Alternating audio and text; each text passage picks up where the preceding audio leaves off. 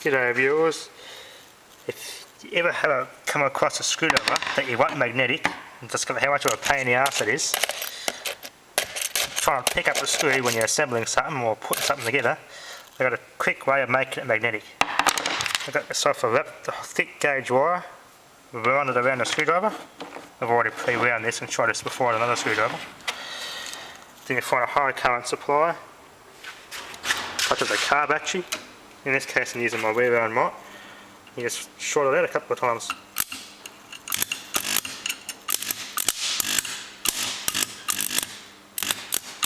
And it should be magnetic. Depends how tight you do that winding around here.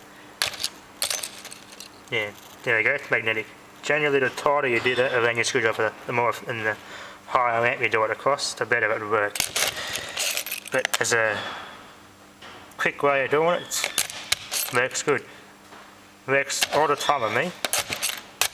And yeah, that's how you can magnetize your screwdriver. So that's one way of doing it. So thanks for watching.